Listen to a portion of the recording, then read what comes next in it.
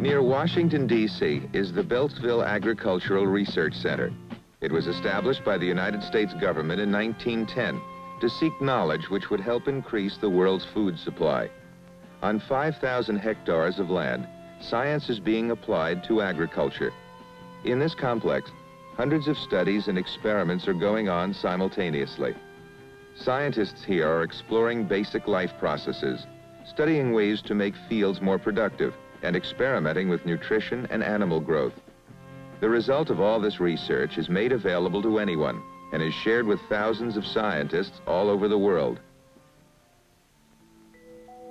1/4 of the food grown in the world is ruined by insects. Scientists at Beltsville are probing for better ways of insect control. The growth and reproductive hormones in this larva will be analyzed and, if possible, synthesized in the search for safer, more effective control methods.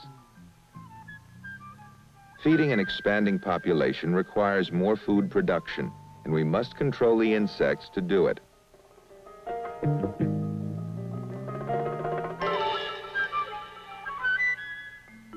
Scientists from the center travel worldwide collecting plants and seeds which are used to improve stock. The center has the largest collection of live plant material in the world. These colorful flowers, called impatiens, were found growing wild in New Guinea. They will be selectively cross-bred to study plant adaptation, growth, and development. The aim here is not to produce prettier flowers, but if a new variety should evolve, it will be made public and soon will be blooming in gardens around the country.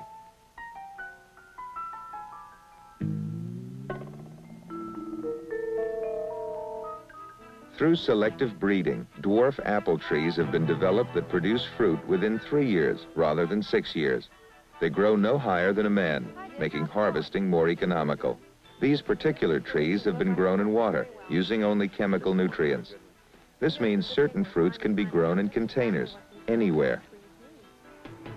To make tomato production more profitable and maintain low prices, a machine harvester had to be developed. But the project didn't start by designing a machine. The first step was to redesign the tomato. Scientists developed a small, firm-fleshed tomato that ripens at a uniform rate and stays on the plant till harvested. Yields have increased 5-fold. 75 metric tons per hectare is not unusual. The one problem, not quite as tasty. The research continues.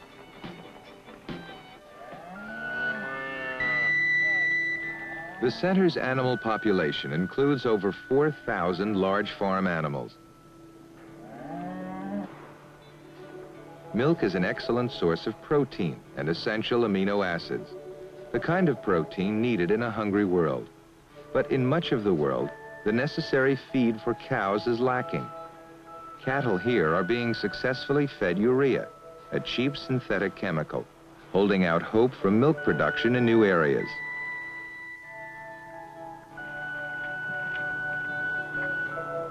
Success in the center's livestock program has meant a new breed of meatier hogs, sheep that consistently give multiple birth, beef cattle that mature earlier, and dairy cows that routinely produce 25 liters of milk daily.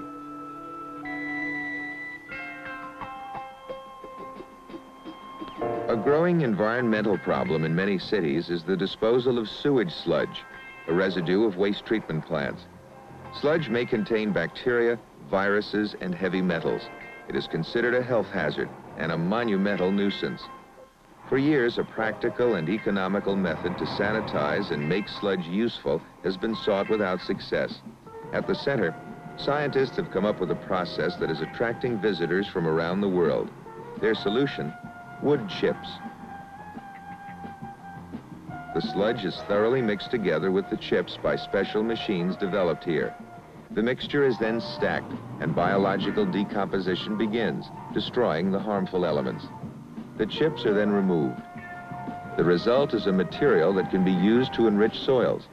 The cities of Bangor, Maine, and Washington, D.C. are beginning to use this technique. A problem of the cities may become an answer to the needs of the countryside. At the center, 1,000 scientists are working on agricultural research.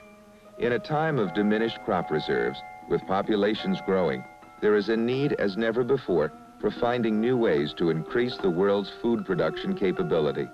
Some of the answers may be found here in Beltsville, Maryland.